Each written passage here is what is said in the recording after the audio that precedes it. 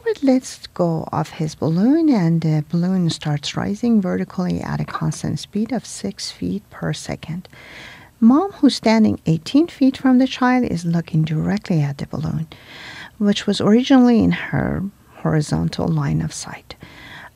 Starts running toward the child. The mom starts running toward the child at a constant speed of 5 feet per second, and keeps looking at straight at the balloon as it's rising.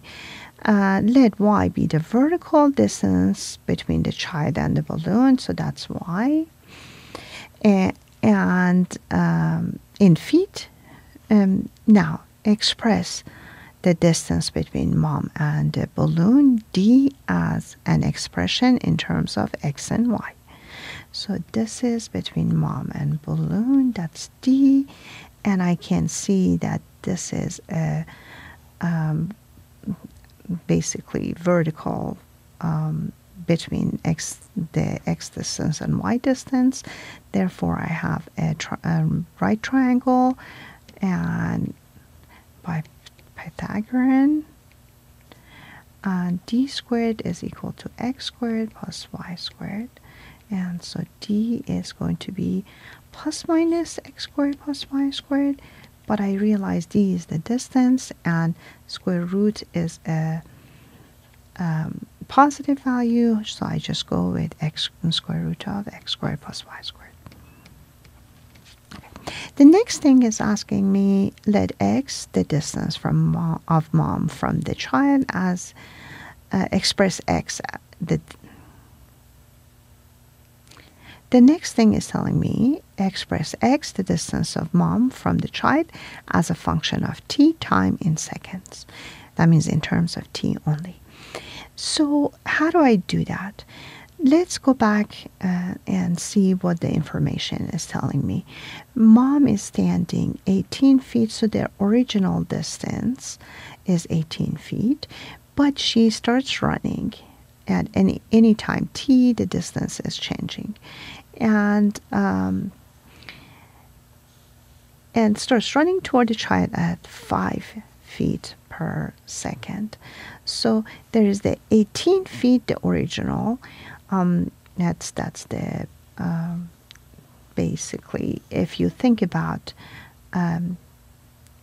the function of function that tells you the distance according to constant velocity, there's the original distance, and then you basically here the distance is decreasing by 5 feet, so there's a minus 5 times t. So again, because velocity is constant, and what we know is the distance is going to be a linear function of time, and velocity is the rate. Velocity is constant, and in here, because distance is decreasing, velocity is negative. So, and then it's a linear function. You have to, at t equal to 0, x of 0 is equal to 18. Therefore, that's how the equation comes about. 18 is the original distance minus the basically this is the rate times t. Now, the next question is asking express y as a function of t. Balloon is just rising and started from 0 down here and rising, and the distance is increasing at 6 feet. So that's just 6t. Now express d as a function of t in terms of t. I know how to relate d to x and y in the first part. Now I have to replace x and y by the function of t they are. And so I get 18 minus 5t, which is x to power 2, plus y, which is 6t to power 2. this cannot be simplified any further. I mean, the square root cannot be simplified any further. It has to remain in there because what's under the square root is not complete square.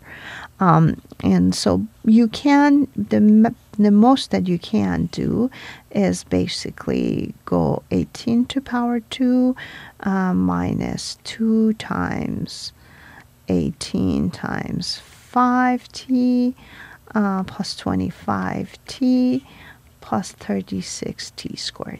But this is not necessarily. This is not, you don't have to. It's not necessary to do this. So the actual answer should be just that, what is right there in this spot.